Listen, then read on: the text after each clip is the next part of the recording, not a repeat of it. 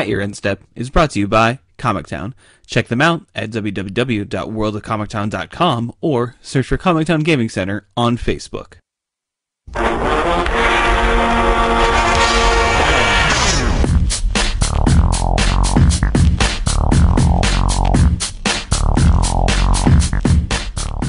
Hello, and welcome to At Your Instep. My name is Morgan. I'm here with Dave. Happy New Year. And Mike. Don't call it a comeback. I mean, kind of is. Well, but we'll call it that. That's fine. Because we have been here for years. Yeah, but, we were gone, and then we came back. Something, and my name is Big Tears? Yeah, sure. Is that... I don't know the words of the song, man. Either. I should know the next two lines, but I don't. Just know the beginning, because that's all anyone ever says. It's fine. If I said any more actual lines, I'd have to pay LL Cool J $3.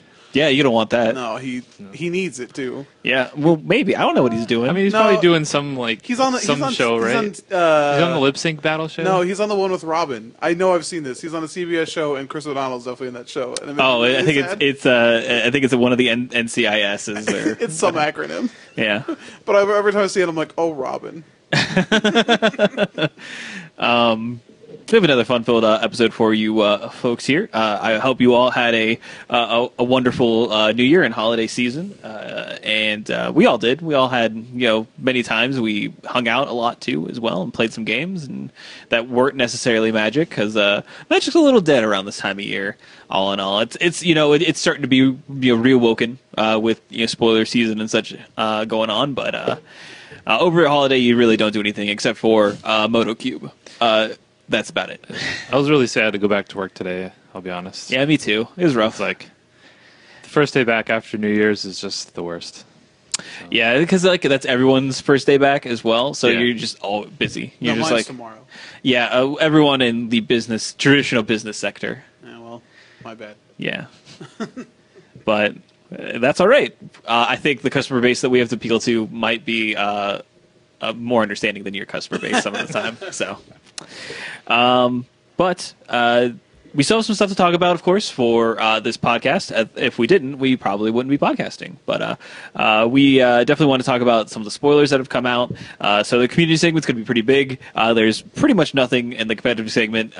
Actually nothing, because we already talked about MotoCube, which is ending tomorrow, I believe. So I don't know if you guys actually really want to talk about MTGO Cube, but it's fun. And if you didn't get to do it, then you made a mistake. It's fun. Some people don't like it, and I understand that. Some people don't like not playing the game of Magic, which I can respect. Yeah, whenever the card channel is involved, it doesn't lead to really fun games. Whenever the card Mind Twist is involved. yeah. And you're just like, oh, cool. I played all this fast mana, and then you don't have a hand anymore. That's weird. All right. I'll just win with whatever. Yeah, it doesn't actually matter. Yeah. But yes, it was fun. But it's one of those things that I'm glad they don't have around all the time, because it would get super boring. Yeah, it's good that they do it once a year. Yeah. So it's fun. Yeah. So let's go ahead and jump right into the community segment here. We do have some spoilers to talk about for Aether Revolt. We have all the inventions. All of them have been, pushed out. All these inventions. So this is, of course, the continuation of the Masterpiece series for the Kaladesh block, which is the inventions. And we have some great ones. I think they've been really, hitting it out of the park with the Kaladesh, and now to see it continue with Aether Revolt is pretty awesome. Now, to be fair to Wizards, they have a lot of great artifacts that they can actually go and print and make this special treatment to. So are there specific ones that we want to call out and really highlight as far as ones that we have? I want to talk about a few just based purely off the art. Extraplanar lens. You pointed that one out. Extraplanar is a sweet grindstone is incredible, because the way the border works with the actual gold and the actual stones is just gorgeous. Ensnaring Bridge is terrifying, because apparently Ensnaring Bridge literally, before it was Flowstone, right, which is the special magical stone that was on the plane of Wrath that could change shapes. Well, here it's literally just pincer arms. You can't cross this bridge, you got pincer arms. Yeah, get back. I like how it's like a claw machine for they're like, oh, we got a Vidalkin. Get back there, Vidalkin. And I want to mention Trinisphere, which again, just like looking at the art on that card is just gorgeous. Like if you ever wanted a special Trinisphere, I think they did a really good job, like saying like, okay, if you only need one of these, like you're an EDH player, you only need one of these. This is the one you have to have. Like it is beautiful. If you haven't seen it, it's 3 orbs, because Trinisphere. In the shape of a triangle. Makes sense. Yeah. It's But very I'm saying, clever. like how like it all works together and it looks like with the border, like they really like did a good job with that. So and a lot of them look really nice. I know a couple people like Wormcoil Engine and like Platinum Angel's interesting as well. Yeah, like I've seen a lot of people compare like the art of Platinum Angel to the art of Atraxa and how similar they are. Yeah, that's interesting. What else is pretty good here? Ornithopter? Oh yeah, shout out to Ornithopter making the cut. Proud of you, buddy. I think a lot of people are actually pretty excited about that. It's not I don't know how expensive it'll actually necessarily be as a masterpiece because obviously it's played in Modern in Infinity quite heavily. It's a modern staple. Correct. But the card itself is not necessarily very expensive. But this is definitely the high end of high end Ornithopters. So Can I point out that the flavor text is hilarious for Ornithopter too? Consider all confiscated items hostile until proven otherwise. Like, when does it prove otherwise? Wears a hat. I'm a friend. It puts on a hat and then it gets real angry. I like to give a shout out to Duplicant. I think that art is sweet. Just like a bunch of like spitting ethereal sort of metal, basically. And then Extraplanar Lens, I think, is pretty cool because if you look at the art, it's the plane that is in the lens is definitely Amonkhet, which is a nice touch for sure. Yeah, like some nice little subtle story hints there, I think. So speaking of story hints, you get a planar bridge as one of the masterpieces. That's a new card. That is a new card. That is from Aether Revolt, along with the other new card, the other new invention, which is Paradox Engine. So let's cover planar bridge. I almost said planar portal, but No, it's similar, but not exactly. similar, but no dice. So planar bridge is a 6 mana card. Yeah, 6 mana legendary artifact, and then it has 8 in tap. Search your library for a permanent card, put it onto the battlefield, and shuffle your library. So planar portal lets you just basically demonic to search for any card, put it in your hand. This just lets you get a permanent, put it directly into play. So a lot of mana, but as we know, there are a lot of big things that you can get and put into play. So Yeah, no cast triggers from your Eldrazi if you do this, but paying 10 mana, paying maybe a little bit of a discount for some of them, or might be worth it. This is like the full price Aetherworks Marvel. Yeah, Like you paid 14 mana. All right, fine, you earned it. Yeah, I mean, the nice thing, I don't know if there's a deck in Standard that does this, but like the idea that you could do this like once it's in play, like any spell in your deck is now an instant is really terrifying. Any permanent. I'm sorry, any permanent. My apologies, but it still is fairly terrifying. Yeah, it's like giving all your permanents kind of flashes. yeah, Fairly good. uncounterable flash. It's a lot of mana. It's a good Type 4 card. Type 4? Oh, It's man. an unbelievable Type 4 card. Yeah. I think Keller was salivating. Oh, But- probably. But this is also like a pretty big storyline card, right? Oh yeah, no. 'Cause we kind of talked about it, I think, last time. The flavor text on it definitely says it's finished. Like Tezra, it's like it's finished. Now the real work can begin. So whatever they're doing, whatever they're doing. Yeah, whatever this real work is, I don't know, but it seems fairly bad for people more than likely. Man, science is cool. And the other new masterpiece that we get is Paradox Engine, which is a 5-mana artifact. It is legendary, and it says whenever you cast a spell, tap. You may untap all non-land permanents. So You control. you control. Yes, correct. So this works with like artifact mana, like signets and stuff like that. It or- works really, really, really well with Cryptolitherite, in case you were wondering. Yeah, yeah. I was gonna say mana creatures as well. Well, That when all just your turns all creatures your are mana creatures in- creatures. Yeah. Yeah, I've seen some people start doing. There's also a new card we haven't talked about yet, but see if I can find the name of it. You guys forgot that Ornithopter's in the set, so that's also technically from Aether Revolt. Oh yeah, I guess that's true. Yeah, Ornithopter to get a natural Aether Revolt reprint as well. Is it inspirational monuments? Non-artifact spells you cast have improvise. Oh right? yeah, So you can just like like tap all your artifacts and like cast a thing, and then untap all your permanents, and then tap all your artifacts, and yeah, that can get weird. And then of course you have Control with Right and good buddy Duskmox Recruiter. I hear they do a good job of getting whatever you want. Yeah. Yeah, Paradox Engine is definitely one of those cards that's like, I don't know exactly what this is going to do yet, but it's probably not going to be good. Yeah. Because, well, not good in a healthy way for the format. I mean, it Yeah. does cost 5 mana.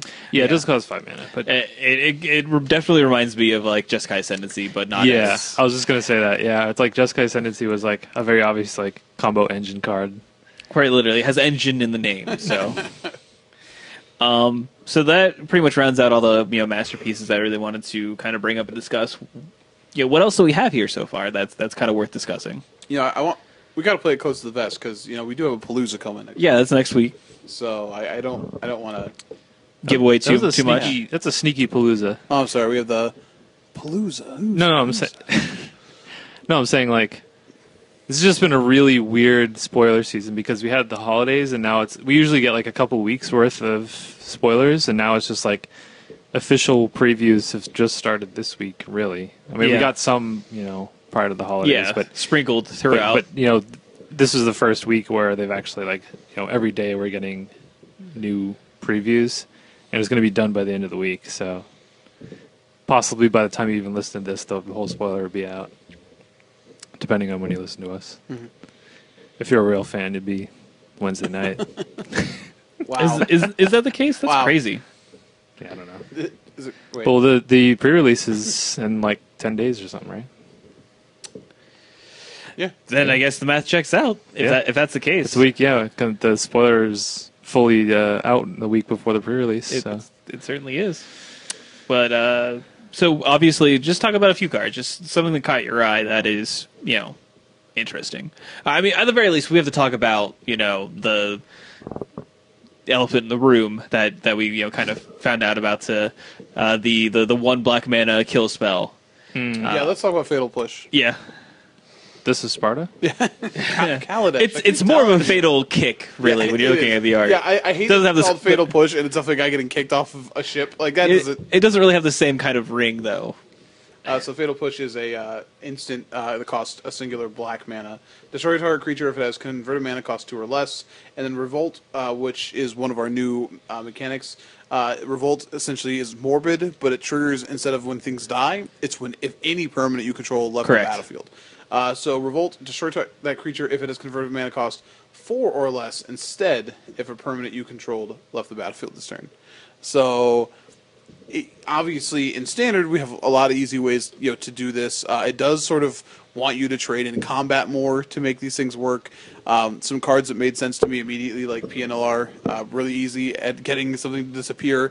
But Clues. But this card definitely has multi-format implications on it because fetch lands trigger Revolt, and for that reason, this card is going to see play in Modern, and probably I would have to assume Legacy as well. Yeah, I mean, any deck that doesn't want to stretch their mana base for a lightning bolt-esque effect would probably take a look at this and probably want to try and play it. This card's powerful when you're looking at formats that have a large amount of creatures that cost 2 mana or less. And then the flexibility that sometimes this kills things that Bolt can't is pretty relevant as well. Yeah. Cool Siege Rhino. It's dead now.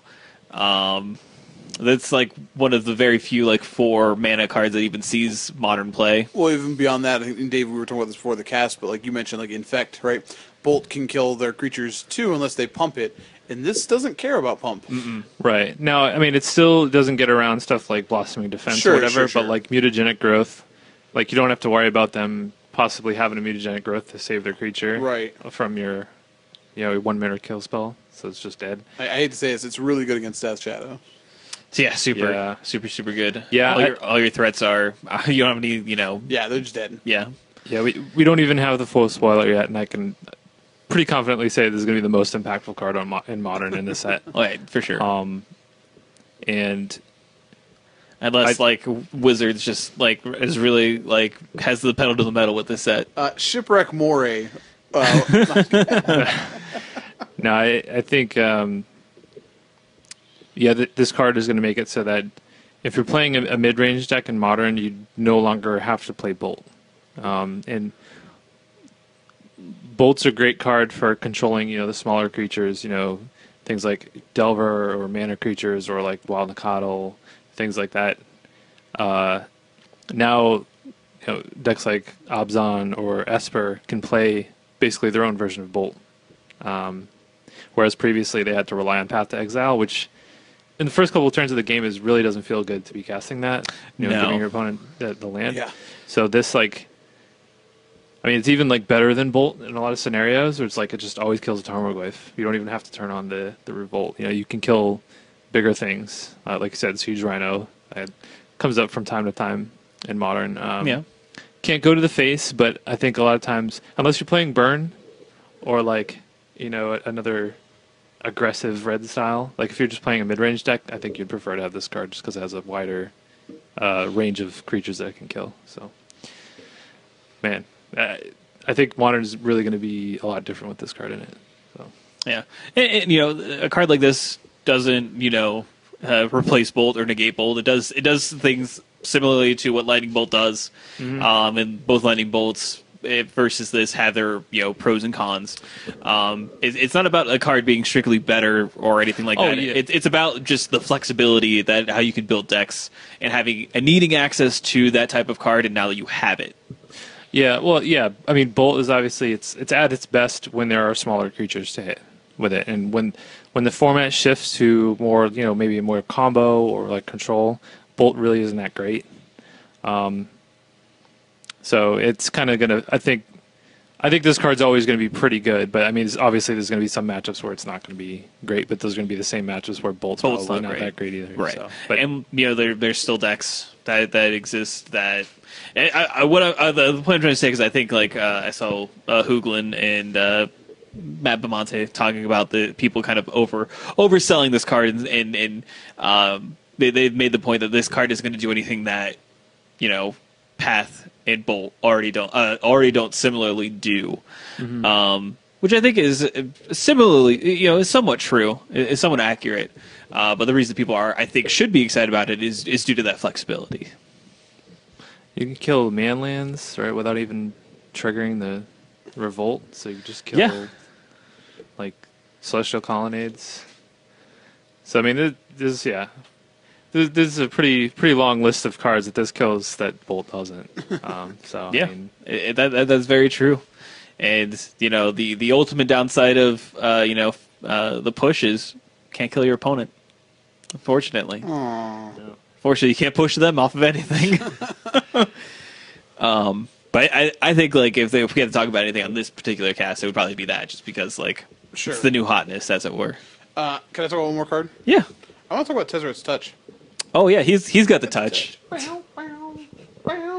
He's got the power. Wow! Thank you for that. That was great. You're welcome. Tezzeret's Touch. I have also seen Transformers, the animated film. There's a great video from when the first Transformers movie was coming out.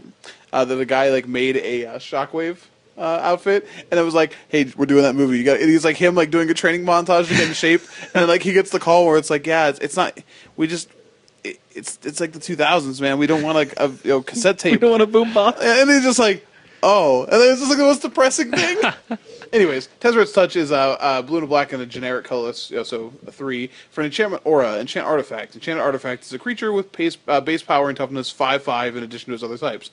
This sounds like something we've had in standard recently. Mm-hmm. And then when enchanted artifact is put into a graveyard, return that card to its owner's hand. I think it's interesting because they're trying to push blue-black this direction. And I mentioned this card only because it's really good with vehicles. It's super good with vehicles. It's obscenely good with vehicles. So, as you learned with Tezzeret Agent of Boaz in Vintage Cube? Yeah, in Vintage Cube. By the way, making a Smuggler's Copter 5/5, really good. But the nature of these vehicles is they already have their abilities printed on them. So if you go turn to Heart of Kirin or turn to Smuggler's Copter into turn 3 Tezzeret's Touch, you're in business. You got a 5/5 flyer with either Vigilance or that lets you loot, and it's not easy to kill. Now Fatal Push does kill it, so I'm sorry. Yeah, but true. if you're then you spend the card, you don't want to get 2 for 1. Well, so say it's your Smuggler's Copter. Well, then they Fatal Push it. You just get your Smuggler's Copter back. Which, I mean, is a mana investment, don't get me wrong, but it's interesting. And I think that if this, this blue-black sort of artifact sub-theme. We'll see what other cards it gets pushed a little further. I think that's a card that, like, it leads to some scary draws, because you have Ornithopter now in the format, just like you did when you had the blue-red deck sort of in Standard. And you've got, vehicles, which are very good. So I think this is a card, like, if we're looking for cards that, like, indicate, hey, maybe a new archetype can show up in Standard, that's the one that says, like, okay, maybe Artifacts doesn't just have to be, Colossus. Maybe it can actually be, a little different, doing something a little bit more. Potentially, even aggressive, depending on what you're looking at. Right, yeah, exactly. So that's, fairly interesting. I think it's also good to point out that we do have the expertise cards being a cycle that do, similar things as Yahenni, I want to say. Yahenni's expertise? Yes, Yahenni. Yeah, that was the first one we got. But then we have 2 more so far that we've seen. It definitely indicates. So we have a legend, and all these cards, all these ones have a legend to go with them, and then their expertise. So it is definitely a cycle. So we have what is it? SRAM. SRAM. SRAM's expertise, which makes it's a sorcery. It's 2 generic white, and it's a sorcery that makes 3 servo tokens, and then you can cast a spell with CMC 3 or less from your hand for free. The one that is a little bit different is I'm going to butcher. I hate these cards. Rishkar. Yeah. Rishkar's expertise, which is 4 generic green, and it says draw cards equal to the greatest power amongst creatures you control, and it says you may cast a spell with CMC 5 or less. Yeah. Without paying its mana cost. So that one is a little bit bigger.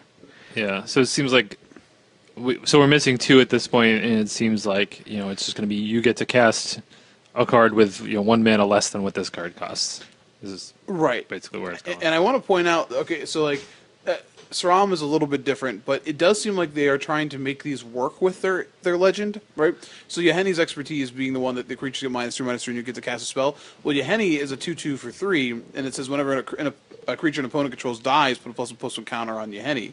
So like, it does seem like it's set up like you play this and then see if you can get it bigger than the expertise, and then you just go ham sandwich.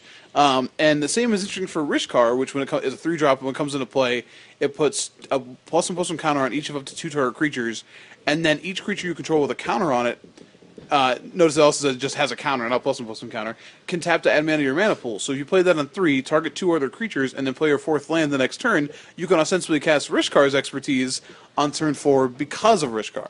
So I do like how these are optimal scenarios. Don't get me wrong, but I do think it's interesting that they're sort of like pushed that direction a little bit. SRAM's a little different. He does care about artifacts, but not so much the servo specifically. So the thing.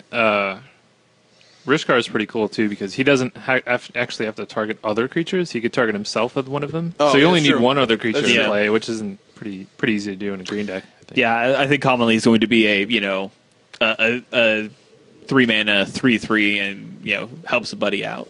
Yeah. The other thing with Rishkar's expertise that's pretty cool is you get to draw the cards first, so you could draw into something that you could put into play. Right, because you do it in that order. Yeah, no, so you could just play this and have an empty hand, and then be like, oh, just draw into something, play it. I think obviously getting cast of free spell is powerful. I think SRAM, the first thing I thought of was wow, so you get 3/1/1 creatures into play, and then you can cast a 3 CMC. So we're just putting this into play, right? Yeah, correct. And then taking it down. Yeah. Obviously, this is the best case scenario, but it's still interesting. I think what you're going to see, and I mean, these cards are pretty interesting from a constructed perspective, but even in limited, these are the types of cards that if you're behind on the board, they're going to catch you up pretty quickly. These are going to create swings in the game, and I mean, I guess that's probably what they're going for with these. So I mean, if you're pretty far behind, you can play one of these, get an effect, also play another. You basically, that's one of the things that we always see in Standard is. Kind of over and over, it's okay, who can start casting 2 spells per turn first? You know what I mean? And this kind of is just a built-in cast 2 spells per turn.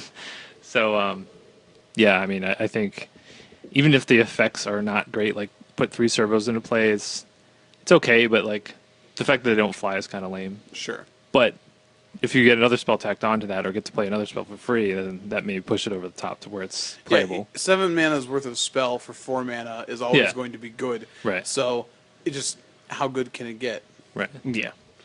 I do want to warn people that if you think that Rishkar's expertise is going into like Aetherworks Marvel, so someone can draw 13 and play the Rishkana, I don't see that being a likely case for that card. I'm not saying the card is unplayable in Standard, but I don't think that that's what the Aetherworks decks are really looking to do. Yeah.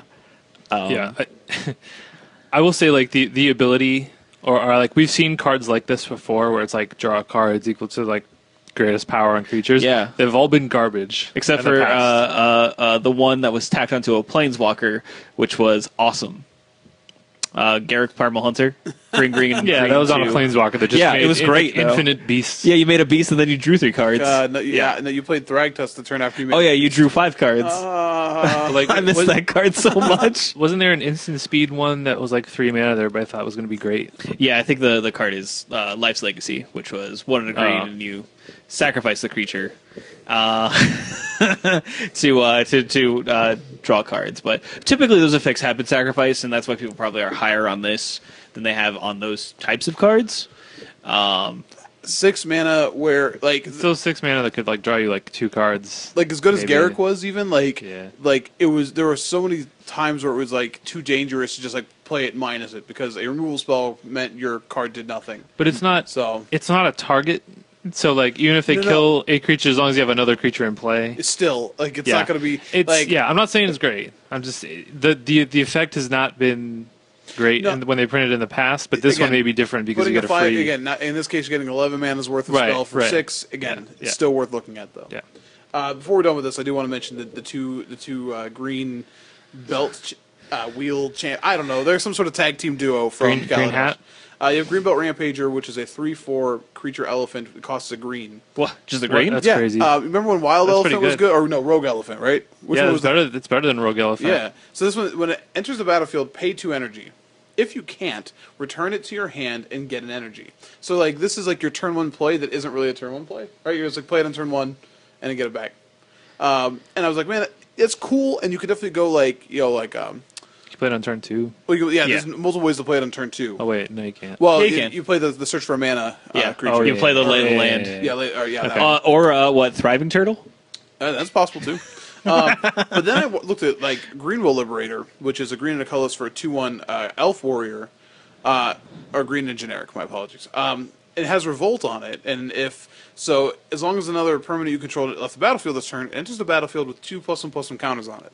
So 2 mana 4/3, and I'm like, man, how does that work? Oh, you play your elephant and then bounce it, and then play this, and then the next turn you can probably play your elephant and keep it. And you've got a lot of power on the battlefield, Yeah. really Yeah, quickly. 7 power at turn 3. Like, I don't know if there's the other cards in the format for Green Stompy to turn be there, but I remember, we already have, an energy deck that, like, is a combo deck. But, like, when you look at Stompy, like, you have to look at some of the other cards, but having, Blossoming Defense plus these efficient creatures, man, it makes you think. It's been a long time since I've I've even heard Stompy as I think- like a thing. Kibler's, Flinthoof board deck was the last time I heard somebody call a deck Stompy. Yeah. If you're not familiar with that terminology, that's just a green aggressive deck. It's Yeah. basically just all creatures and like pump spells. So I remember getting how I came to know that term was they used to release Pro Tour decks, but like as proxies. You may have seen them. They're gold. Yeah, the gold border. Yeah. And definitely my brother and I had a copy of the green one, so it was like Pouncing Jaguars and Albino Trolls and Rancor, and it was like, yeah, Stompy. All right, I like this. And with Wild Hounds and stuff. like wild dogs. Wild Dogs. It was just Yeah. Wild Dogs. Like symbiosis and stuff. Right. Yeah, oh yeah. Deck was sweet. These are all creatures that, like, by today's standards, are garbage. But like back in the day, they were like super efficient. I think Albino Troll would still be good. Gazban Ogre, 1 mana, 2/2. Yeah, that's not good. Yeah, no. It was played at one point, but yeah. So it's been a very long time since that was like an actual viable strategy. And just seeing these, and even going further, I think Greenwheel Liberator, I mentioned to Dave, I think it's definitely not Fatal Push, but it has modern implications. I mean, 2 mana 4/3s. Yes, it dies the bolt, but I mean it's going to die to Fatal Push too. So who cares? But like 2 mana 4/3s, especially when there's a number of decks in modern that are trying to play turn 2 Lockstone Smiters. Well, it seems like essentially having more copies of Lockstone Smiter on turn 2 might be what you want to do. So yeah, and you're talking about like a Naya Zoo deck that's going to have a lot of fetches anyway. Yeah. I thought about that. I don't know. I see where you went with this, and that's kind of what I thought at first too. But I'm like, in modern, like if you're playing like that style of deck, like if you're playing like a Zoo deck, like 2 mana is actually a lot. Like you're not wrong. If you're playing like Death Shadow, like that deck doesn't even. It started to play Tarmogoyf. It's a totally different deck than like it is like a different Knight deck. of the Reliquary style Zoo, or like I'm not talking about like Death Shadow or like the red green like Burning Tree deck. I don't. Theoretically, you could play this card in the red green deck. It would have to play a lot more fetches than I think it was before, but you certainly could because you could Burning Tree into this, and that's certainly not bad. It's pretty gross. But I think people will experiment with it because full power on turn 2 with no real drawback is pretty good. Sure. I'm just saying, like, we already have Tarmogoyf, which is often like 2 mana 3/4. You're right. All I'll say is this is going to cost you $1. Fact. And I think there's a whole subset of player that like I played red green aggro for a long time because I couldn't afford Goyfs, and it's average in that deck. Sure. I'll play this card over it, and it will do most of the time. It will do the same thing for me. So I think there's a large group of players who are looking at this card. They'll be happy for it, and they'll play it modern. Here you go. You ready? Yeah. Turns on Team or Battle Rage by itself. So Boom. Sold. I trust me. I thought about that already. Sold. Done. Yeah, you want to have a deck that loses a lot of permanents. Yeah. It's definitely Death Shadow, man. It certainly is. Sweet Mishra's Baubles, they're going to go away. And like people are playing Goyf in that deck, but that deck also wants to delve its entire graveyard away multiple times. Yeah. So Interesting. Interesting. broke it. Anyways, no, I think actually one of the reasons you play Goyf is because it doesn't die the bolt, but it's okay. Yeah, that might. Yeah, the new Dies to Bold is going to be the new. Is going to be Dies to Fatal Push. But then, to be fair, that's the same reason you were playing Hooting Mandrills before. Yeah. So and hey, that doesn't die to Fatal Push. It doesn't die to Fatal not Push even, or not Bolt. even. Yeah, Tassiger. Oh man, Tassiger's going to be. Who are you? Hooting Mandrills, the new supreme leader of unkillable Mandrills, the new creatures. Tarmogoyf. It's probably just Tassiger, right? Like Tassiger was already great. Yeah, Just but gets better. Tassiger's like the legendary Goyf. He's the king Goyf. He's got a crown, or he is a necklace. It's one of the two. Yeah. All right. I think that's pretty much everything that we wanted to cover. Yeah, just a smattering. Just a little taste. We get the Just a PALOOZA taste. next week. And PALOOZA next week for a more extended, coverage of. Were there any mechanics we didn't hit upon? We talked about. I mean, We talked about Revolt. Revolt. And then 2 weeks ago we had the spoiled card that had, I'm gonna lose Inspiration. No, Is it not inspiration? inspiration is not. No. Improvisation. Yeah, improvise. Improvise. We're Improvisation. good at this. We talked about that before, which is essentially you being able Convoke to for convoke for artifacts. artifacts. And I think that was it for new mechanics, right? Think so. We have energy. I know the mechanics article was actually like super short. Yeah. And energy is definitely still a thing. Which if you I know that like, before like when we look at like Zendikar for example, we only had like colorless mana for one set. I felt like energy was too big for them to just be like, oh well, we'll only have it in Kaladesh. But now the Revolt is on, so they don't have any energy because the Consulate took all of it. Tezzeret's really hungry.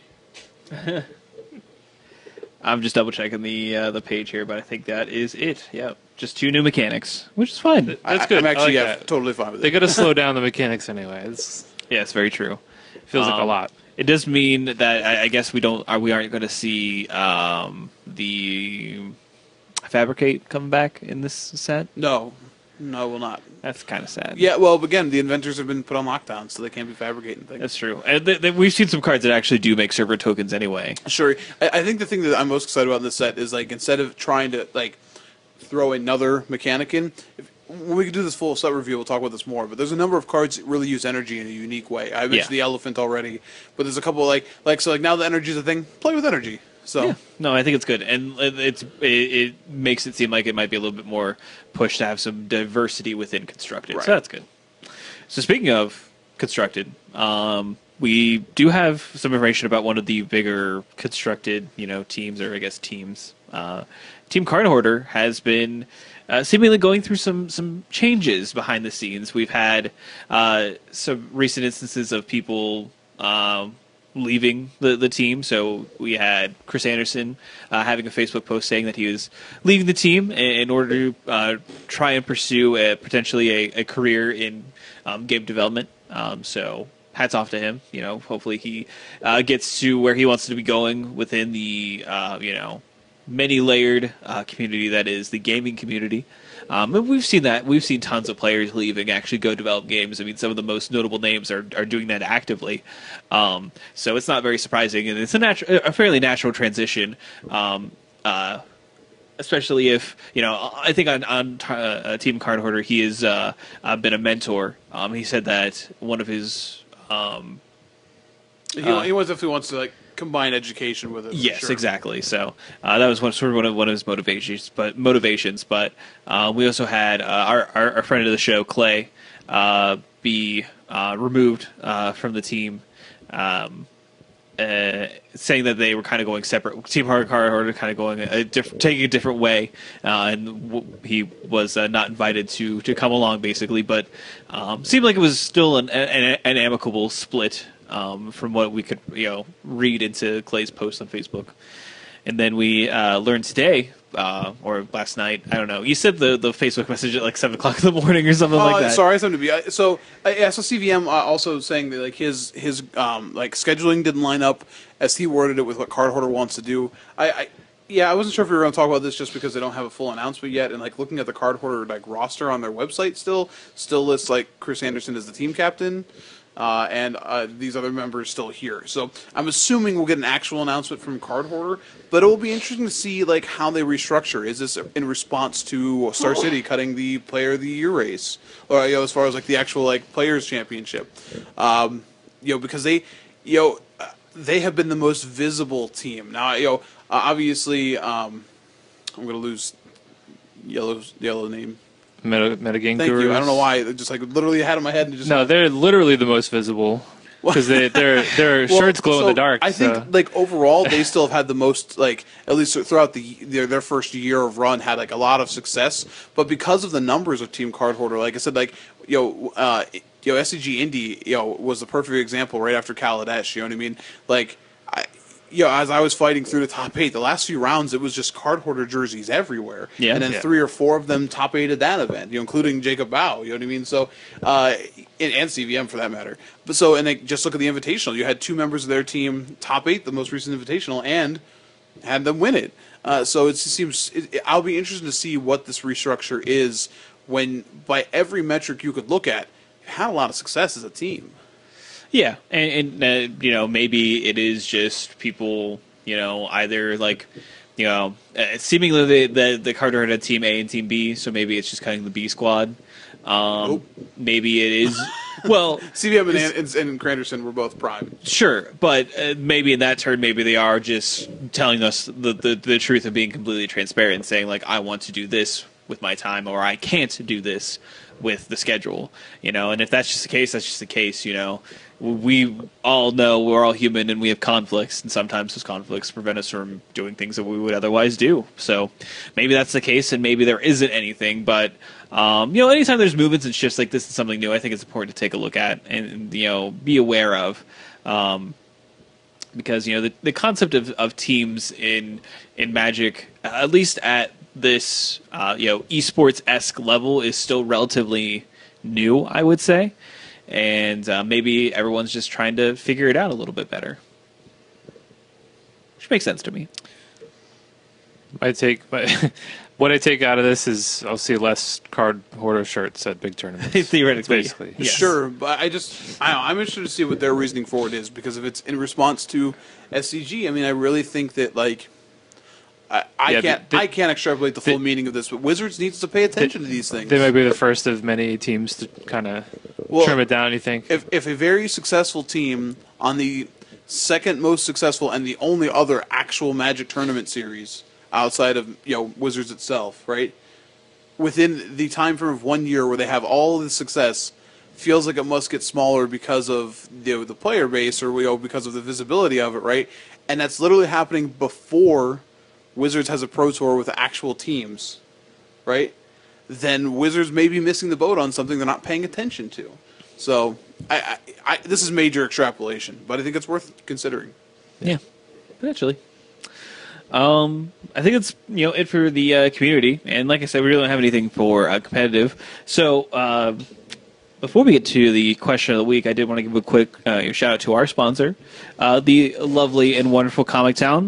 The Aether Revolt pre-releases are, as we discussed, just literally around the corner, and of course, Comic Town will be hosting a litany of events. Spanning from midnight on the 14th all the way through the 15th. So there will be, I believe, 6 events. Excuse me. That'll all be traditional sealed events, and there will be actually a Two-Headed Giant flight on Saturday at 5 p.m. if that's more of your style as far as that goes. And there's a gauntlet that you can even run. So if that's something you want to do and be a complete degenerate, if you run 5 of these 6 events, you are eligible to get additional prizes for running the gauntlet. And they really do have fun putting those prize packs together. Oh, for sure. Yeah. So, very much so a fun time coming up at Comic Town. Yeah, one thing they're doing differently this time than they have in the past is they've had capped events before, so maybe like 32-person flights or 64-person flights, and then it being capped.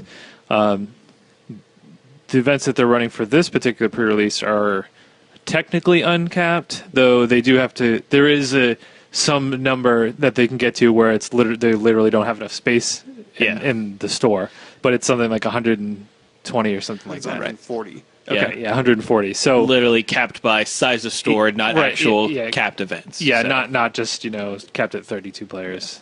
So that's pretty cool. I think a lot of people wanted that, and people didn't want to be left out, and they wanted to be able to play when they wanted to play. I know myself, I may not have the entire day to go do pre-release, but I might be able to go in the morning and play in one, do that. So it's nice to have that extra flexibility. Yeah. 100%. So if you want to learn more about the events they're going to be having, you can check out the events on their website, which is just www.worldofcomictown.com, or by going to Facebook and doing a quick search for Comic Town Gaming Center. So again, no competitive. If you didn't play the cube, sucks to be you, quite literally. There were a lot of weren't any competitive events, but there were a lot of people streaming. You had Johnny Magic and tons. Owen Turnwald been streaming a lot. Vintage Cube brings out all the people. Yeah. So Tom Martell was streaming a lot. Boys to the yard. Yeah. Its milkshake is better than yours. Oh, their drafting skills are definitely better than yours. Yeah. I can't draft Storm in that cube. Well, see, here's the trick. You take fast mana. Shocking. No, I'm saying I can play. I'm saying I can't draft Storm in that cube. Yeah, right. Fast mana and draw 7s. Yeah. The general strategy is there a power card in this pack? No. Okay. Is there a Signet? Yes. All right, it's probably the Signet. Yeah. Yeah. And then if there's no power, no Signet, is there fast mana? If there's not, then is there any other broken cards? Is there a card draw spell? Like Compulsive Research. Okay. Muldrifter, sure. Yeah. Because those draw you into the broken cards. That's basically it. If you're drafting swords, you're doing it wrong. Yeah. Unless you're like forcing White Weenie. No. Not even then. Not even then. No. Too slow. At least not first pick. I mean, you could get them. Swords wheel. Swords go late. Yeah, but you should, obviously. In all honesty, you shouldn't be playing swords because that means you're playing creatures and you're doing it wrong. Again, unless you're White Weenie. I did draft that once. Yeah, but it didn't feel good. Out of the aggressive archetypes, that's probably the best one. Let me just tell you, I drafted a White Weenie deck, and I had Black Lotus. The best thing I could do was like a turn 1 Flicker Wisp. I went turn 1 Kithian, Black Lotus, Flicker Wisp, go. I lost that game. Good job. It's not good. So that's pretty much it for our competitive segment. You're welcome. We clearly taught you how to draft Vintage Cube like a master. You can use that next year. Next year, remember, just keep this episode, keep it bookmarked, come back to it next year. You'll all be good. let's talk about what this the glut of this podcast will likely be, which is I think something we've been had the luxury of avoiding for a while, but it seems to be persisting, and so we must discuss it, and that is Frontier. Frontier, if you don't know about it, have been living under a rock since the end of 2016 into 2017. Is a new homegrown, well, I guess Japanese grown to be completely correct. That's some people's home. That's true. Can I just say, living under a rock? It wasn't the worst idea the way 2016 was going. In fact, I think that was like the safest not place to blamed be. you Actually, at all. Actually, the rent for rocks went up from last year. So It's true. It's awkward. Very hot, a hot commodity. Well, these hot days. rocks have always been. So Frontier is a player-created format that is only for cards M15 sets M15 going forward. So with the holofoil stamp on the rares and mythic rares going forward. so it's M15, Magic Origins, Khans of Tarkir, Block. Fate Reforged, Dragons, Yes. and then forward. Well, that's what block meant. Yeah. Shadows block, and then Kaladesh Yeah. block, ostensibly. And all And- blocks and- going forward. Yeah, and Zendikar. Until Frontier dies in 3 months. Yeah, so... Don't be so confident. but- so I was just saying that for Yeah. joke's sake. I don't know if I'm confident or not. I have no confidence in the format. If I want to start anywhere, it's there. I feel like there's a divide in the Magic community when it comes to Frontier, for a lot of different reasons. Actually, not just I think there's a lot of people that they just don't like the format itself, and then I think some other people just don't like the implications that it's having on card prices. So let's start with like a coda on the format, and you talk about the divisiveness. Here's the divisiveness. We can argue over what the basic idea behind it was, right? Some have argued that because it was started in Japan. Was it Hyrule? Yes. So some argued that like Hyrule literally did this just because they needed to sell cards that they had way too much stock on. Others also argued though that certain modern staples are even harder to get in Japan, so creating a local format that wasn't modern was also beneficial. And there's one thing you could say about the Japanese Magic community: they play Magic all of the time. Yes. All the time. Events fire constantly. So having a new format there, that fit in the middle, seemed interesting. Obviously, whenever you have a new format, it tends to catch fire pretty quickly. We can look back at some ones recently, some that stick, and you have things like Commander, which is now supported by Wizards, and some things like Tiny Leaders, which all of us at this table all built decks for, had some fun with, and then the format disappeared almost instantly. Yeah. You have just a chance of asking someone about Tiny Leaders for them to either laugh about it or them to not know what it is. And it was less than 2 years ago. As far as the divisiveness, people originally seemed to latch on because, oh, cool, it's modern but cheaper, right? We'll talk about that. Yeah. People also latched on because it's cards that a lot of players in recent sets have already had. They've been upset with Standard in the last few blocks. However, they have all their cards from Kaladesh, etc., or from Khans, etc. Now they get to play them again. Yay! But for a lot of people, those standard formats haven't been that exciting. And if you actually start looking at like results from Frontier, you start to see it looks a lot like what Extended used to look like. You have a lot of boogeymen. You have people say the format's wide open, but you have Bant Company, you have Rally the Ancestors, you have Siege Rhino Abzan, you have a Tarka Red. So these, if you were missing these decks and nostalgic for something that happened 2 years ago, stop it. You're what's wrong with society. We can't be nostalgic for things that haven't left us yet. That's just a personal outtake on nostalgia in general. But some of you really liked it, so that's what I think where the divisive comes from. There are people who are just derisive in general because the format is literally made up. It feels like the Whose Line Is It Anyway of formats. Yeah, the format's made up and the decks don't matter, right? And then there's some people who like the concept of any new format really excites them. Yeah. I'm definitely in the derisive camp. So, I haven't played a game of Frontier, so we'll just preface Most that. people haven't. Right. Half the people But- who have said in like in online comments who say like I play this all the time, you're not actually playing Frontier. Okay, well, I'm not trying to pretend. I know. Well, I guess like I did play Frontier like a couple years ago in a Con Standard. Yes, I was played playing Jeskai Frontier. Black in a tournament. I did as well. No, I'm interested in this, and I'm hopeful that it continues to pick up steam. You're hopeful it continues. I'm hopeful. I've not been happy with standard. I don't think that's any. But you love modern. I do love modern, and I'll continue to play modern. But I'm not really happy with standard right now, and I think like personally, like I would rather play Frontier than current standard, just because I think there is some room for innovation. Now, if it does become an official format, it could get solved real quick. So I mean. No, it would be solved very quick. Like I definitively would be solved very quick because the card memory already exists. People already know what's good in that format. Like you're not finding a lot of diamonds in the rough. Your argument going forward is then that hopefully the cards in Kaladesh are what open up new things. Sure. But literally, you're talking about a set that ostensibly only has one more block than the largest standard did. And because of how long Dragons was in, it doesn't even feel like those cards were different. I'm very sorry. My wife is definitely using the microwave, so I apologize for the beeping. But like you have like you're talking about cards that did get to play together. Like so, when you're talking about room for innovation, I don't see it. I don't see. Well, I don't see what you're doing in the format that seems new and fresh. Okay, all right. You definitely have a point. But I think with it being a non points, and they're going to Ravenclaw, so. With it being a non-rotating format, it's obviously just going to continuing to grow as we've seen with Modern over the years. And I think that, it may not be that robust right now because we don't have that many blocks in it, but it is something that's going to continue to grow, and I think it could turn into something pretty interesting. I mean, a lot of people's issue with Modern is that it's too fast. You have, free mana, and you have...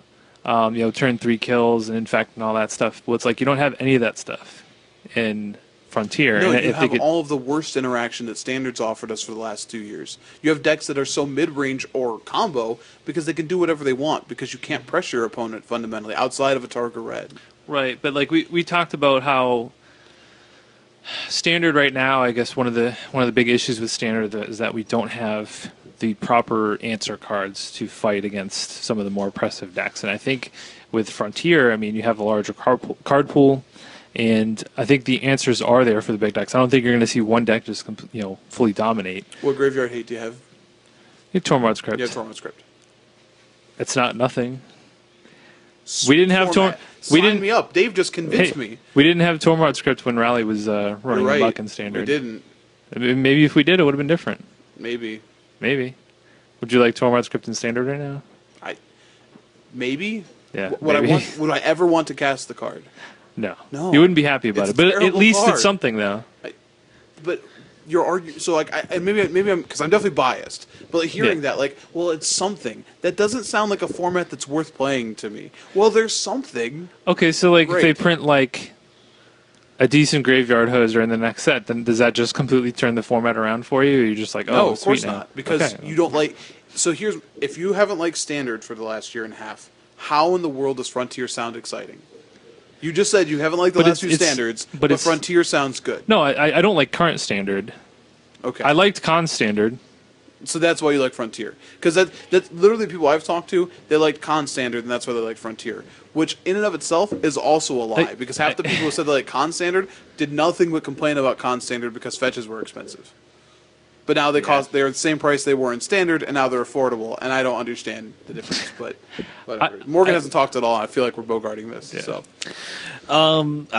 I'm not very high on the format. That's why I wanted him to talk. I think that it is something. It is an idea. It's not saying that it's a bad idea, but it's something that I think is a little bit too soon for its own good. If that makes any sense. I don't think it's diverse enough. I don't think it's big enough for it to be really relevant in any way, shape, or form.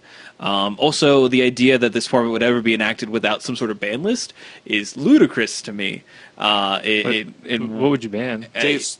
I don't even think you would necessarily ban Jace, but you definitely ban, the cards that you can't play anywhere else. Like, you ban, Dig Through Time and Treasure Cruise. Cards that are too good for Modern and too good... they're banned in... what can they be played in? Can they be played in Legacy? They are restricted in Vintage, correct? I know Dig is restricted. Yeah. So Treasure Cruise is restricted. yeah, there you go. So you I can mean, play it in Vintage. yeah, but Oh. those cards weren't busted when they were in Standard. They were good, but they weren't. They were pretty close, but see that no, don't do that because and every time the card Yeah, pool gets bigger, it's going to be better in this format for sure. no, they're going to get banned because the card pool is going to get bigger, and They're too good. They've That's how shown it works. themselves Well, to be too good and bigger I for mentioned card Jace pools. because that's the choke point for at least 3, if not 4, tier 1 strategies. Yeah, we talked about the financial implications. Yeah. So what's Sure. Jace up to now? He's almost $50. He's 45 right now. And it was down to what, like 20-ish? So it was still 25 actually like, if you want to be like. it was still holding you know. decent value. I mean, most cards don't maintain that value after they play in modern, and that was why it was Legacy. in vintage. And Vintage.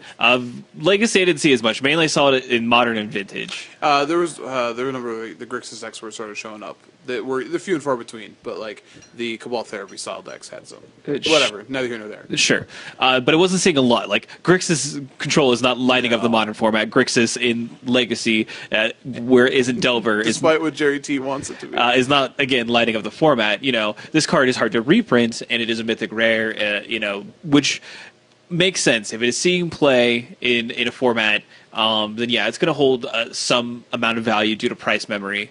And due to playability. Now, if you look at the actual chart, it was like going down in price and hitting 20, and then Frontier got a whole lot of buzz and it doubled or plus in price. And you can look at other trajectories of highly played cards in other standards that have rotated out. Usually, they take, if they are, start to get played again, years to recover their price, to start going back up. Not, months after rotation, theoretically. I think so Morgan and I have actually debated the buying into Frontier thing a bunch and have different opinions on it, despite both being fairly negative on the format. I will say, though, that, regardless of your thoughts on the format and your thoughts of buying things, if you are excited about Frontier, you have to recognize them. No matter how excited you are, you can't be deluded enough to think that Jace has gone up because of excitement for Frontier. Because the average Magic player, if you went and just asked on the street, still doesn't know that that's a thing that has ever existed, right? Speculators are causing Jace to go up. Correct. And Jace has a $100 price memory. So you're talking about a format where half the reason you wanted it started is because it's so much cheaper than Modern, unless of course you want to play Rally or Bant Company or Jeskai Black or blank or then yeah, and you could just not play it, sure, but then it's just like Modern, right? Then you could just not be playing a real deck. So when I say it could get banned, I think as a choke point it might be banned. So just banned for price reasons. It feels like that's the reason Jace is still banned in Modern. Different Jace. Yeah, Mind Sculptor, not Vryn's Prodigy. I agree. I agree that the reason why some of these, quote unquote Frontier staples have, doubled, tripled in price, is due to people buying out stock of these cards and preying on people's fear that they will not be able to buy these cards at a cheaper price at a later date. So these speculators are doing what speculators have always done in Magic: is buy out stock, jack up the price, and prey upon people. And I hate that that is a part of the game. That it just seems to be, something that we roll over for. This is the argument that we've had twice now, and I don't know how much I want to do this. I will say you're just condemning capitalism, and that's fine. You can hate capitalism, be a communist and whatever. But but all seriously, you're talking about that's the point of this game, and you've taken advantage of that system multiple times and have never once been upset about it. You've watched us take advantage of that system multiple times and have never said, hey, maybe you shouldn't buy X copies of this, or maybe you shouldn't get it for this price, or maybe you shouldn't do this, to hold it for this reason. You've never been upset about it until Frontier. So I still think that you're being upset about it is Frontier and not the actual practice of speculating on Magic cards. I still think it's an overall negative practice, and sure, we've at times purchased we've pre-ordered cards for sure. And I know that you've bought cards in bulk in a speculative way. And you snipe foils on eBay hoping to make money off of them. You've done it multiple times. Well, I can get it for this price, and if they go up, I made money. But you didn't want foils. Aren't you stealing those from the people who wanted the foils? Theoretically. But, I suppose that you could... But I'm not like buying all the foils. I'm not like buying enough to cause the price to increase. I'm buying something to theoretically protect myself if I did want to buy a foil at a price, and then if it does go up, to profit on it if I wanted to sell it. I'm not buying every foil on eBay to cause the price hike. There's a difference for sure, but I think the practice has been like I think that's a separate conversation. Yeah. There's a difference between buying a card at a great price and buying 50 of a card and buying out a card at a great price. Sure, and then it's up to the player base to not buy it. You know what I mean? Sure. And that includes you. But then it's also up to the player base not to play what they want to. Yeah, so what we're telling you is that it is your duty to not play Frontier. It's for the best. Clearly. No, I do think that the aberrational price spikes is not something that is natural. I think it is something that is driven by people's interest in Frontier. I think that I want to warn players not to buy into that. That this is not something that we should be endorsing in any way, shape, or form. If you want to play this format, proxy it with your friends. If you are playing at a store that requires you to have these real paper cards, then that doesn't make any sense. This is not a sanctioned format. Like, this is no ban modern. Like come on, let's be real here. If it's something that you want to play it with your friends and play it. Get your local store rallied behind it and organize something to do inside of the store. Rallied? Don't Really? don't fall into this trap. I still disagree. If you want to buy 4 copies of Rally of the Ancestors because you want to play them in the future, then it's no different than if you. It's literally no different than if they spoiled a card right now from Kaladesh and you went, you know what? That makes me think of Rally of the Ancestors for Modern. I might buy 4 copies of it right now. It is literally no difference. The speculator is the difference, and it's up to players to be diligent and looking and saying, okay, I'm not going to buy into this, right? And you know what? You probably, if you want to be for the good of the community, you probably shouldn't sell into it either. But as an American, I'm not going to tell you to do that. Morgan might tell you otherwise. I'm just saying, if you do this, then you're going to pay more. No. So that's the one thing. So players who wanted I guess that's the point I will agree totally with you on. People who want to play Frontier because it's going to be cheap, recognize it won't be. It may be cheaper than Modern, right, for some amount of time, but you have obvious choke points in a format that if it becomes a real format, you'll be just as upset very soon. Now, one thing I just want to touch on, because Morgan mentioned the fear that people have. I don't think we really expanded on that. That's a good point, though. And what we're talking about is in Modern's only been a format for what, 5-6 years? It was first in 2011 is when it first debuted. Okay, so this would be the sixth year. We saw with Modern, when that was announced as a format, or that became a format, you saw a lot of the staples kind of explode in price. And I think a lot of people are thinking that the same thing could happen if Frontier ever gets announced as a format. So yeah, people don't want to miss the boat. I mean, you don't want to miss the boat. Now, I've purchased some cards that I may play in Frontier, I'm not going to lie. But I actually own probably 90% of the staples, right? I have all the cons block cards, So I still just have those. I had sold my Goblin Rabble Masters when they were about to rotate out. So I picked up a playset of Goblin Rabble Masters because that was one of the few actual staples of the format that I didn't own. I spent like $12 in store credit at Comic Town to get those. And it's like, okay, I'm not going to be that upset if it doesn't ever become a thing, but if it does, I'm going to be happy that I got them at that price than having to pay God knows what. So I don't know. I'm not going to go buy up 50 Goblin Rabble Masters hoping that it's going to become a format, but I'll just get a playset for myself and, But that's what people have done due to this being a thing, due to Frontier gaining so much popularity in Steam, right? And it's unfairly inflating the prices of these cards. And when 3 months down the road, when we get Modern Matches 2017, and no one's talking about Frontier, and everyone's talking about Modern, and these card prices theoretically go down on certain cards, people are. I will feel sorry for the people that got burned by this. Yeah, I think at the end of the day, I'm not against a grassroots format. Again, I embraced Tiny Leaders; it was fun, but there were flaws with it. And even if you're the biggest Frontier bandwagon person, you have to understand that there are severe flaws with this.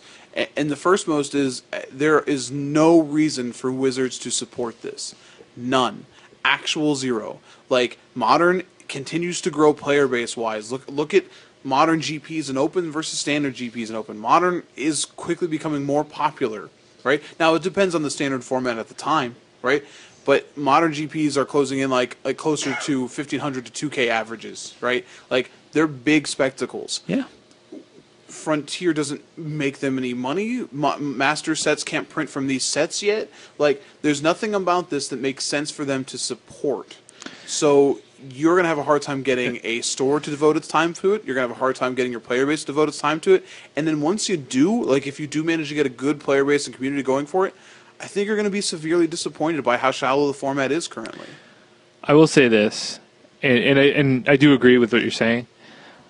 There will come a time where Wizards is going to want a format that bridges Modern and Standard. It's possible. And Modern was kind of created as a bridge between Legacy and Standard. So Modern kind of was that, and we see how popular that got. Now, you know, Modern continues to be pretty expensive to get into if you want to get into the format. And I think, you know, we always talk about how Legacy is really not going to get any bigger. You know, it will eventually die out over time. So, you know, maybe it's not a couple years, maybe it's 5 years down the line. But, you know, I think Morrow even talked about this, about having another bridge format. He's been on the record as saying that there may be a time when they need a format between Standard and Modern, which I think is a very generic statement that is likely true, but there's no time frame on that. Yeah, it's certainly not going to be one block bigger than current Standard. Right. So I don't think now is the time for it to become an official format. But I think it's fun to think about, and I think it's cool to. I like that it's out there, and that, you know, it's something that people are doing. Here's my hot take. I think if there is that format, and yeah, it comes within. I think it's almost 100%. Like, take it to the bank. Going to be post cons. I don't. Cons is, as a format, has fetch lands, right, which imbalances the mana heavily in Frontier. And, you know, we'll see. You know, it's going to be a long time before they put fetches back in Standard. There's a lot of speculation that the Zendikar fetch will be a Modern Master too, because they don't want them in Standard again. They don't like them in Standard, and it just makes imbalanced mana bases when you only have one set on it. The same was true in Modern. The thing that fixed it a little bit was that you had the 10 duels to go with those fetches, so you could balance a little bit more. You don't have that. You know, at least not currently in Frontier. So, not to mention the issues with Delve, and just I think that any Frontier format is going to be post cons, in my opinion.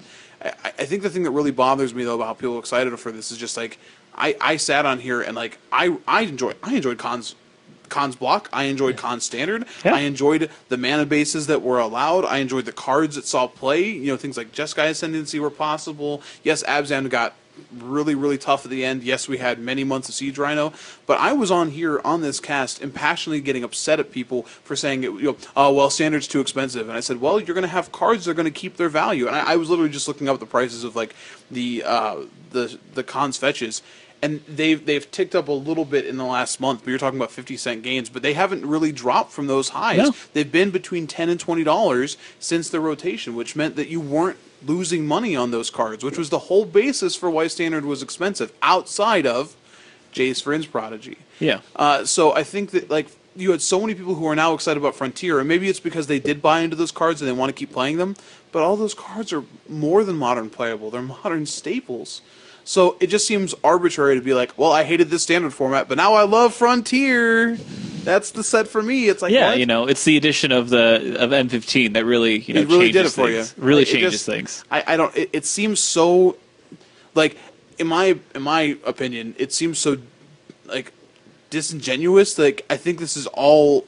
So much of it seems to be a push against Standard, and Wizards to take notice of that. I think Right? that's Yeah. actually But it the doesn't hugest feel part like of that. Frontier is not an open format. If you keep throwing that at me, I'm gonna keep laughing at you. So maybe if your argument is it has more deck diversity than Standard, you did it. You're right. I think another contributing factor is just the time of year that it is. We talked about how sure. it's very stale right now. We don't have any large tournaments. People don't like Standard. I think it's kind of like a perfect storm of people don't like Standard right now. There's nothing really going on. Even the writers on like Star City or Channel Fireworld, they don't really have anything to write about. So you see a lot of writers being like, "Hey, look, check out this Frontier deck," or here's the metagame that we have right now. It's like that's just feeding into it. Yeah, And especially when you're we're like- feeding into it by talking about it right now. We are. It's very true. I mean, I think we tried to avoid it as much as possible. Like the Frontier's been a thing when we were podcasting in December, so when we decided not to talk about it. So I just think it'll be interesting to see if it maintains this momentum going forward. We have Aether Revolt about to come out. We have Amonkhet on the horizon. So we have Modern Masters Yeah, 2015. Modern Masters. That's 2015. That's But impressive. 2017. We're going back in time. I It won't will- exist then. I will 100% join you, Morgan. If after the Triple GP weekend and our Modern Masters 2015 and all, 17. or man, I did it to you. I did it. You gave me It's the, catching. You gave me the brain sickness. But like, if after all of that in the summer, people are still hyped about Frontier, because even in our local community, even our local social media channels, there's been a lot of people who have been excited about it, and then they do let's get an event, let's get this, and nothing's happened. And that's not a shot at anybody. I know we have a number of people who will listen and think like, oh, that I'm. By all means, play what you want to play and have fun with what you want to play. But the fact that it hasn't fired yet, like, should speak to a lot about what it is. Just like with Tiny Leaders, it sounds like hype that isn't crystallizing. Tiny Leaders caused a bunch of price bumps too. Look at the foils of certain cards that just went unbelievably out of this world, and then no one cares about them anymore. Yeah. You know what I mean? So if Frontier makes it to this summer with people still being this hyped about it, then maybe you do have to consider it. But I feel like, yes, with the new set and then going into Modern Masters and I think it's going to be really hard for Frontier to remain a relevant topic. When all these websites, you're right, who are out of topics to write about right now, all of a sudden have new sets, then a Pro Tour, then another new set, then Modern Masters.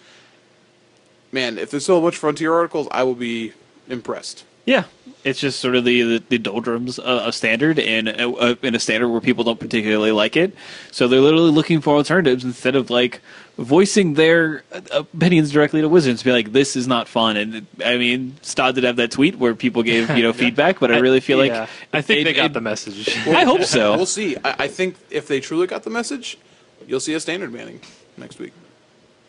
That'd be sweet. That would be very. I don't even very care what it is. interesting. I think it'd be Emrakul. I would very, hope very so. interesting. But I would just say it'd be sweet if they banned anything. I think it would be the most like you had the banning of Stoneforge, Mystic, and Jace, and I think you felt a lot of people just go, thank God, right? But I think banning Emrakul would make a lot more people, instead of feeling like, oh my gosh, they'd be like, okay, this format feels different now. Whereas before, I don't think you had people feeling that. I think it was just like, okay, now we just got to ride this out now that these cards are gone for the next 2 months, and then we'll move on. But now it would be like, okay, we still have Emrakul for how long? a long time. Right, yeah, that's the thing. Like Jason Stoneforge, that were almost out It was like by 2 that point. months. Yeah, Yeah. we'll see. I don't know. Who I don't know. But- I don't think they're going to ban anything, but it'd be cool if they did. So I have another, kind of an interesting question, and something that I've been thinking about is, when Wizards is ready to announce a new format, how do you think they introduce it? I mean, this theoretically, like a lot of landscape could change, but you also don't like so. Modern was introduced at the Community Cup. Was Magic Online format, and then it was first played at a Pro Tour as a small introduction. And people would say that damaged the format for a very long time. Now, theoretically, if we take the same rules going forward, none of the Pro Tours will be any other format but Right. limited in Standard. Now you could do Magic Online, which is probably another good way to introduce a format if it's new, and you need a way to somewhat control it, but you don't have a good small way of introducing this, right? Well, they could make it a Magic Online only. Yeah, that's Like- what, that's what I'm I saying. think like Magic Online and like F&M. Yeah, F&M is less trackable, I think. It certainly is trackable, but numbers are trackable. Like Event Reporter can report all the numbers to you. Sure, people but playing in the events. I just Because I I think that's what they're going to be worried about more. is interest in less Yes. like actual cards or interactions decks that would be scary. Yeah, I don't want people to listening to think that like I know how people in the Magic community can be, and I know I've been very negative about this format. So I don't want you to be like, oh well, I think like if you look at it logically, again, like looking at Wizards, like say it's Frontier, right? And Frontier and Wizards has to like try and track and market, right? Like, think about how they were so tentative with Modern, and like Modern really did take off. But think about Frontier, like think about long term, right? Modern long term had a huge card pool, so you could, even with bannings, you could really like hope people play with this. But like, man, if Wizards came out and said, "All right, Frontier is a format today," how quickly would people stop caring about it? And I think, and you talk about Wizards has like people like they pay to do this market research and this testing. And I think if you really ask that question, you would say, all right, yeah, I don't.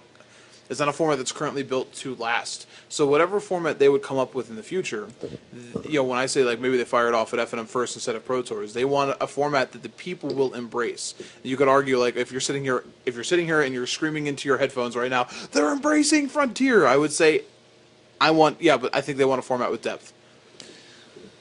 I'll throw this out.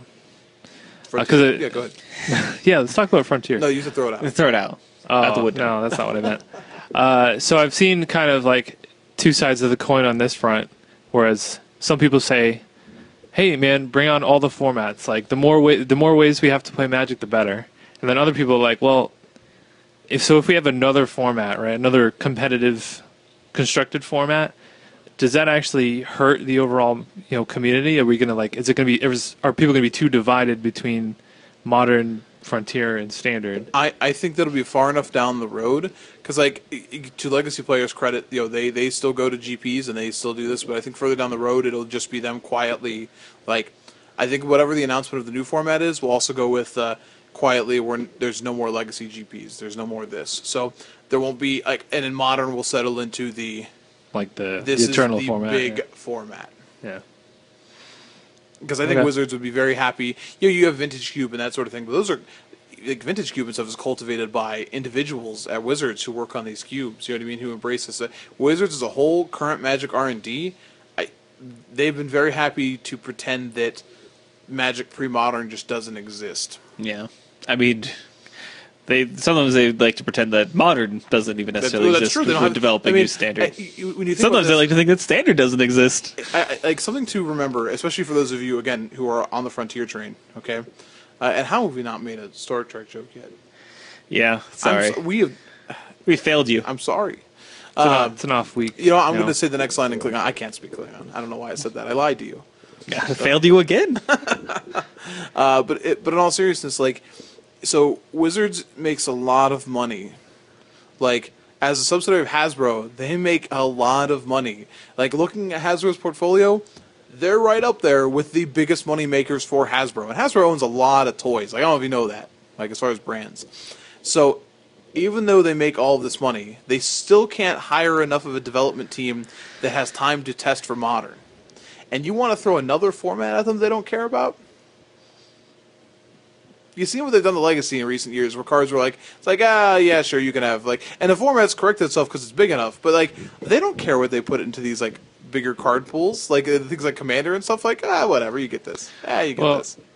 I would argue, all the sets currently in Frontier are kind of the new design, I guess, of Standard. Yes, and Cons didn't break any rules and didn't have any cards that have been banned in other formats. I'm sorry, your argument right there is crushed by Cons of Tarkir.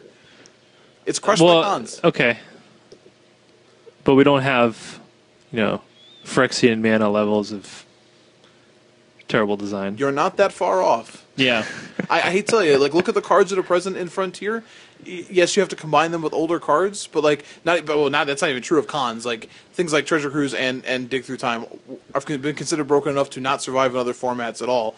But you look at even things like the Eldrazi, right, which were outright all it took is a little bit of fast mana, and the deck was unbelievable. And even with an average amount of fast mana, it's tier 1 in Modern. And all those cards are sitting there in Frontier. So then any type of fast mana you'd ever print in that, you have to remember the Eldrazi exists, or else you have the Menace again. It's just, they're not going to put the time into it.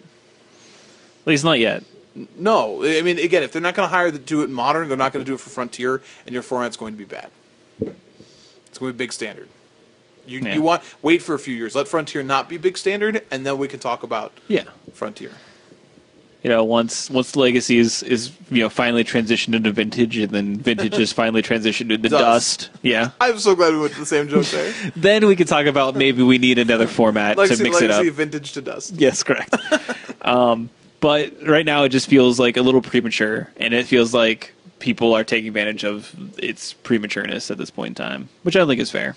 But if you want to play it, play it. But I would suggest you proxy cards, because why not?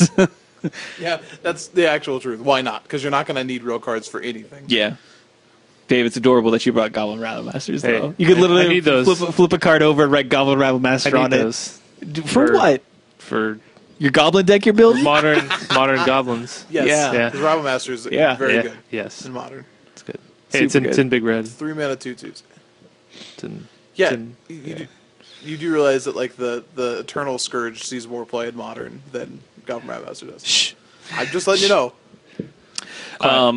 If you are worried, but for different reasons, for things like a Tarka's Command, possibly seeing a spike, or other modern cards that are Frontier playable, maybe if those cards haven't taken a hit, maybe you might want to procure a set for yourself.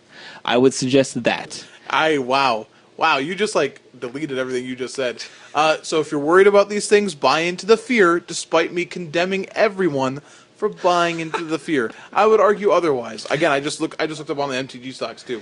Things like all the cons fetches, right? They have an uptick of like 50 cents in the last month, but overall they've held steady, right? Right. So those are still comfortable buys that you could ever. I'm telling you that like Frontier isn't touching. Those are the staples. It's touching the things that people are speccing on. Sure. I guess that makes sense then. So I guess if people start speccing on a Tarkus Command, well then yeah. But I don't know. I don't know how you could literally just tell people to buy a Tarkus Commands out of fear of the price going up when you just condemned all of these people for buying cards for the price going up. As a matter of fact, go buy like 40 of Tarkus Commands just in case. Go to your local store, look someone in the eye who's asking for a Tarkus Commands, and then give the store owner more money than they're worth so you can rip them up in front of them. Hashtag Frontier. I mean, I don't know. And Modern's at least a supported format. Yeah, but are you really going to justify what you just said? So what do we tell people that want a Tarkus Commands for upcoming Modern events? Then they can buy a Tarkus Commands. You're Okay. not allowed to tell them that though. Oh, okay. You have removed Yeah, yourself from that you've planted the conversation. flag. You're the guy now. Yeah, you Like- have to die on the hill. All right. New Magic tip: don't buy any Magic cards. There you go. Don't ever buy any match. Just write on the backs of cards. Yep. And Proxy then everything. Don't play in any tournaments because your cards won't be legal. And never cut your nails. And just other hermit-like things. No, if you need cards for actual genuine Magic tournaments that are, But that's not what you said. You just said if you were worried about the price of a Tarkus Man going up. yeah, because you need them for an actual tournament. I'm just saying, don't sit on it if you need them. My wife is indignant. She's just sitting here on the couch, just indignant. I don't know who she's right. indignant about. Is it me? Of course, it's you. She's on medication. I think that's good. Anyway, We could be done with Frontier now. yes, I would love to be done with Frontier. Said the collective Magic community. Yes. Fingers crossed. Hopefully. Give it a few years. I'm Keep still the hopeful. cards. I'm Keep hopeful. the cards you got. I'm gonna sit. I'm gonna sit on those cards. Yeah, I those mean, Rabble Masters. Literally? Yeah. No, seriously. Yeah. Like I see, but that's the thing. Like I think that's the thing that people don't do enough. And they're so desperate to make sure their cards don't lose value. But like I have my box in my Magic office where I still have 4 Mantis Riders, 4 Siege Rhinos, 4 blank, 4 blank, 4 blank, 4 blank, because they weren't worth very much at the end, and there was no reason to get rid of them. Yeah, rather than sell them for like a quarter. And they've all seen some amount of even like modern play, honestly. So like there was no reason. I mean, heck, I sleeved up the Mantis Riders a few weeks ago. You know what I mean? Like so like. Don't just like be better about rotation, because that's the idea anyways, right? Is like you can sell your bulk. I mean, like sell what's going to be garbage. It's going to be garbage. But like if the card seems at all playable, then yeah, there's always a chance it's going to see play somewhere. So just don't feel like you have to Frontier it because you're bad at your collection. And yes, I'm using collection like as both a noun and verb at the same time. It's a new form of grammar. Yeah. That's a weird thing. That's the like, frontier of grammar. that like breaks into like I hope that's soon. when you should sell your standard cards to make the most benefit. But and it's most like of the cards like people really need a bunch of like Rabbitmaster being an exception because that card was expensive, but like Yeah. Siege Rhino was never expensive. no, Siege Rhino did have the benefit of having like Yeah, a well, I think it had a week where it was like $6, and then like it never got anywhere close yeah. to that again. But it was also printed in the same with Mantis Rider though. the It was Clash pack. It was 4 of it, a tier 1 deck that never got above $2. Gold cards like that are hard to Are do. hard, yes, very, very Morale of the hard. Ancestors, like it was a card that that. Now, granted, the other part of this is you have to remember a lot of those cards are cheap because of Jace. Yeah. It's really hard. It's really hard to make any other card in your deck expensive when the 4 of is $100 a piece. So, could be crazy, I guess. So what do we got coming out this weekend? There's a Frontier GP. Oh, Lols. Oh, that's not true. I'm sorry. we were, talking about the future. Whenever that is. So over the weekend we do have GP Louisville, which is Legacy. There's no coverage on that. So if you wanted to watch Legacy, too bad. Go to Louisville and stand behind someone. Exactly. In the tournament hall. and go to Game. It's a wonderful restaurant. Oh my gosh, that was great. Yeah. The restaurant game is at your end step approved. And David Ochoa approved. Yeah, that's way more That's- important that's than all our you need to stupid know. approval. Yeah, that's all you need to know. If you follow David Ochoa on Twitter, then you know he knows what he's doing when it comes to Correct. food. So And then there's also the Super Sunday Series championship or end of the tournament. yeah, Whatchamacallit. whatever that thing is. Yeah, The Super Sunday Series No, thing literally- at the end of the literally year. end of the tournament. Like, there's no more. So, but that'll have video coverage. yeah, that will have video coverage. And then the pre-release. Are there any like names in that this year? I don't know. Haven't checked. Didn't do research. I don't think anybody. I don't even think the people commentating on that even know what it is. Wow. That's a bold claim. I'm sure they do. Well, they'll get filled in before the tournament starts. I It's feel just like Troy Aikman does. Hey, who's playing the Cowboys today? Yeah. I don't care. It's football. I So, feel yeah, like we- there's someone notable in there. We haven't had a stream in a couple weeks, but I'll be honest, I'm probably not going to watch it. But I also probably would not have watched GP Louisville either. Sam Black is a notable name. Oh, Peter Sotrick. Jarvis Yu. Luis Salvato. okay. Cool. Are they going to be playing Aether Revolt draft? Andrea Maguchi. Do we know what formats? Jacob Ball. Just gonna read them all out. Don't worry about He's just it. like at every end of year tournament that's ever existed, or beginning of year. I got nothing. Michael Bonde. That's the last one. Everyone else is. We don't care about anybody else. Well, everyone else is. Yeah. I mean, you only got there. Whatever. You're good. I mean, congratulations and all that good stuff. But Well, okay, the Wizards website is like ridiculous. well, anyway, from what I hear, it's like a cool tournament to play in because you get to go to Wizards headquarters and Yes, check out, it's going all to that be stuff. 7 Swiss rounds. The format is 1 through 3 are going to be booster draft using 3 Kaladesh boosters, and then 4 through 7 are modern constructed. And the top 8 booster draft is going to be Eternal Masters. Ooh. Congratulations, Okay. everyone in that tournament. I hope you do well. We got really negative here at the end. We shouldn't be like that. It's the first. It's the first cast of the new year. New year, new us. Positive. No, same old us. Let's be real okay, here. yeah. Well, nothing's changing. I'm still pretty upset about If this. it isn't broken, don't fix it. And if it is broken, Ban then too bad. Oh, I thought we banned things that were broken. We can't ban us. I'm sorry. Doesn't really work out very well. Somebody could ban us. Apple? Or No, we're not even explicit, man. Konami, maybe. I hear they have access to the Shadow Zone. That's true. Potentially. But we're not a pachinko machine, so I don't even think they care about us anymore. Can we have one of those with us on it, though? I don't think that's. Oh. I don't think that's how that works. Again, we're not Metal Gear Solid, so we can't be a pachinko machine. I've lived in a box before. You're close. You're close. I'm a fan of exclamation points. How are you on on-site procurement? Can you pick up all your items and weapons? No, I'm pretty fat. Okay. I'm not quiet. Not very good at stealth. What about overwrought cutscenes? Can you do those? I can do that. Can you do a complicated storyline? I can do complicated storylines, and I can sound gruff. Okay. Yeah. How about listening to a man poop through a microphone? Are you okay with Johnny Sasaki? Yeah, I'm cool with taking orders from a big snake. That's good. That's how it works, right? Big boss snake. Yeah. Snake boss. Big snake boss. Yeah. That's exactly it. Man, we were real deep on Metal Gear Solid a little get us out of bit. this. Sorry, my bad. Anyway, so that's going to be everything for this episode of At Your End Step. Of course, you can always find us on Facebook. You can do a quick search for At Your End Step, or you can find us on Twitter. Just do a search for Your End Step, and we'll pop up. And we have an @ symbol in front of it, so it makes sense. Don't worry. We also have an email address, atyourendstep@gmail.com, in case you want to reach out to us through that we also want to give a shout out to, again, our sponsor, Comic Town. You can do a quick search for them on Facebook, Comic Town Gaming Center, or go to www.worldofcomictown.com. Again, that is a new website, so check it out. It's got all their events laid out pretty nicely and stuff like that. It's actually really great, so you should definitely take a look at it. Now, as far as you can download our show, you can always go to iTunes and download us via there, or through the Google Play Store if you have an Android phone. You can also go to MTG Cast and download us there, and find another favorite Magic podcast, if you will.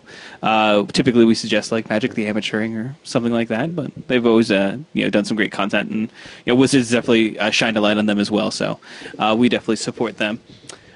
We also, I think I ran through everything. That I forgot where I was.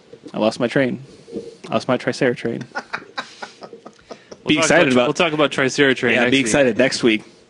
So yeah, we will have the Palooza next week. So be prepared for a very long, very arduous episode about your end step. But 0% Frontier. 0% Frontier, all Aether Revolt. Or we could talk about like how the cards fit into the current Frontier format. No, stop it. None of that is good. Okay, we won't be doing that. None of that is what I want at all, whatsoever. But I do believe that it's pretty much going to be everything for us this week. We do appreciate you listening again.